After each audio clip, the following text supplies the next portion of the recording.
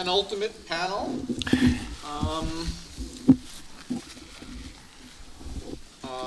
Paper by Will Bowd.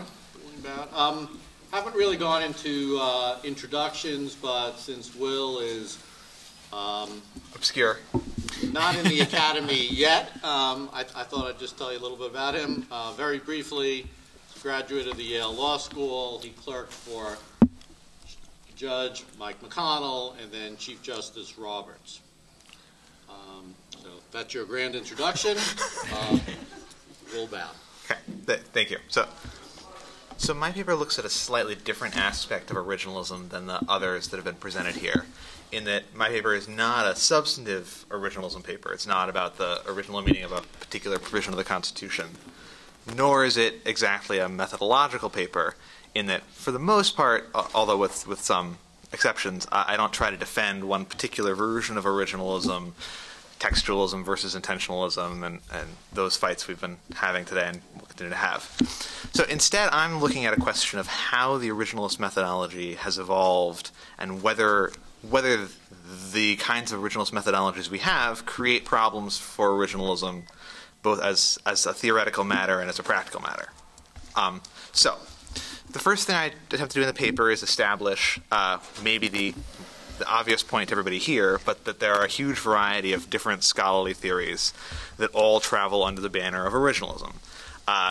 Surely this is not news to people who've been sitting through the panels we've been having, but the extent of the disarray is pretty staggering. First of all, there's a very wide variety of theories about why originalism is the correct method of interpretation. I divide them into two basic categories. Sort of conceptual justifications, it's the word I use, and consequentialist justifications. And the conceptual justifications all have the trait that they attempt to derive the correctness of originalism from some kind of basically philosophical first principles. So one big variety are linguistic theories that say, what is it to read a text? What is it to read a text? What is it to communicate with a certain set of people? What does that require? And then people fight about whether that requires a form of intentionalism or a form of textualism and original public meaning, but that's all a set of very conceptual linguistic justifications. Then there's the next step of justifications which have a little bit more of a political philosophy, but still a very philosophical flavor to them. Namely, they attempt to derive the correctness of originalism from principles about what it is to have popular sovereignty, or to have democratic legitimacy, or what it means that we wrote down the Constitution and ratified it as a people.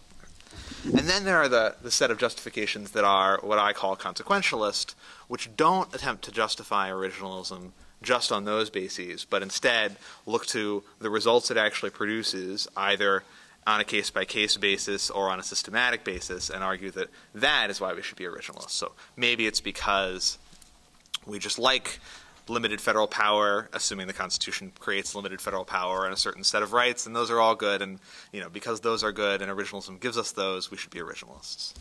Or maybe there's some more systematic benefits to originalism, like the chief one, and the one I sort of spend the most time thinking about, is that it constrains interpretation in some way. Maybe it constrains it a lot, maybe it constrains it a little, maybe it'll turn out that it fails to do that, but that's one of the major sort of selling points for originalism is this is the way that judges will be able to do something other than just make it up as they go along, or this is what will be able to rein in willful judges, etc.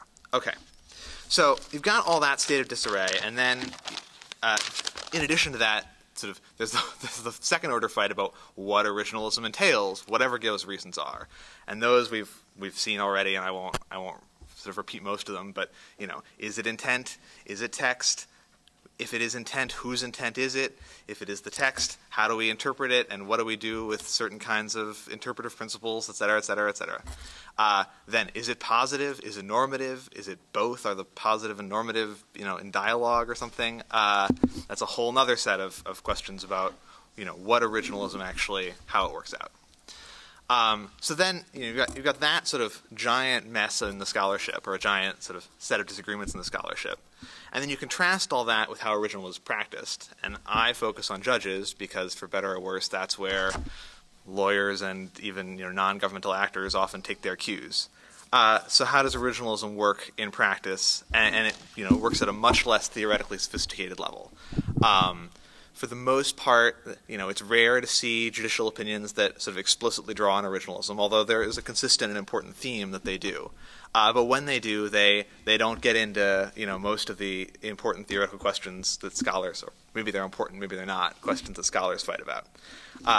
And much more often, or so I argue, originalism actually influences the direction of doctrine, or the direction judges want to take something, not because they even explicitly apply originalism, but because it leads them to rein in doctrines that are sort of totally unjustifiable as a matter of original meaning. And then there's definitely no discussion of intent, public meaning, or any of the questions that you'd think are important. So you've got this giant difference between originalism in theory and originalism in practice. And of course, even in originalism in theory, there are many other differences. And that's what I call impure originalism. So originalism as it is practiced is not at all the kind of theoretical enterprise that any individual originalist scholar anticipates. So then the question is, this is a problem. Is this a problem? Because the natural thing you might believe is that it is.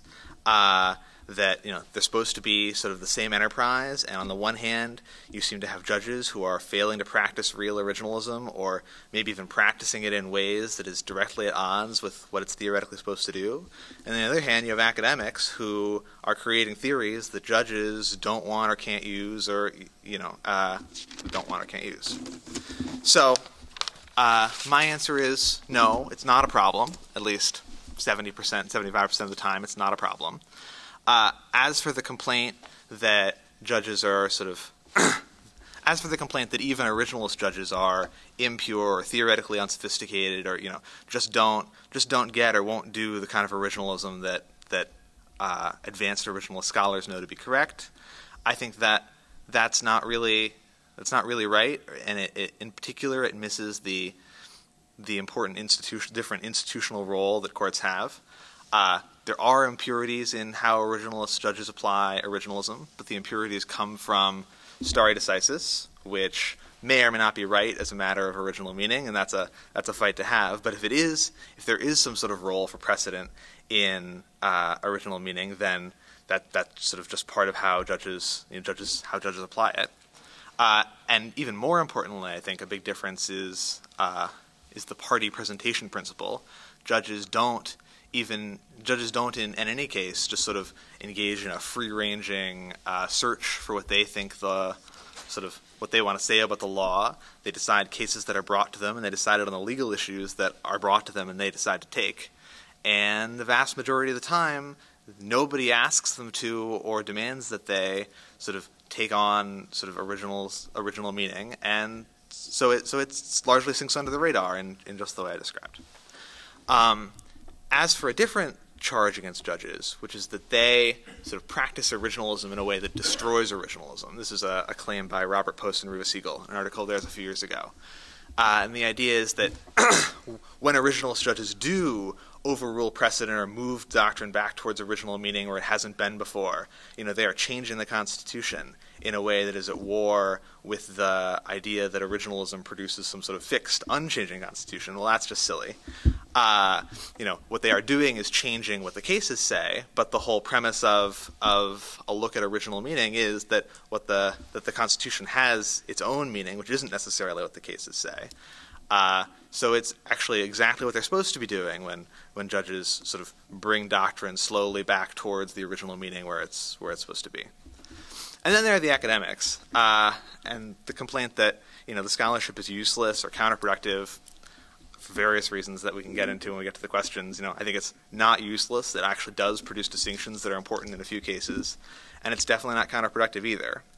And then, so despite all that, then the question is everything fine? Is this just a radical defense of the conventional wisdom? And then in the part of the paper I'm working on, sort of the least worked out, I do have a few concerns about the relationship between originalist theory and practice that I think force some caution among different kinds of originalists. So for those who are of the sort of strongly conceptual stripe, the worry I think is that originalism will sort of prove itself to be very valid but also very trivial. the more originalism retreats from being any kind of claim about any kind of normative claim about what people should do, and it's purely a positive claim, or the more it uses sort of very abstract ideas about semantic contribution, the more it's just not going to tell us anything useful at all about how to decide any actual cases. And since there are a lot of actual cases that matter to lawyers, that's a problem. On the flip side, the versions of originalism that are the most consequentialist and that promise actual results, the risk is that has a sort of a corrupting influence in particular cases, because if you've subscribed to originalism because it does something good, then in any given case you're going to have an incentive to sort of push your historical analysis or your legal analysis in a way to deliver on what you promise. So if your originalism is supposed to constrain judges, you might take what are supposed to be open-textured provisions of the Constitution and make them too rule-like. If your originalism is supposed to just produce sort of good and legitimate results, then sometimes when the Constitution produces something unpalatable, you'll be tempted to instead find some way to make it produce a more palatable result. I'm not sure exactly what the right way to deal with each of these problems is, maybe other than paying attention to them and be watchdogs, but that is the sort of the one potential dark side to originalist theory and practice.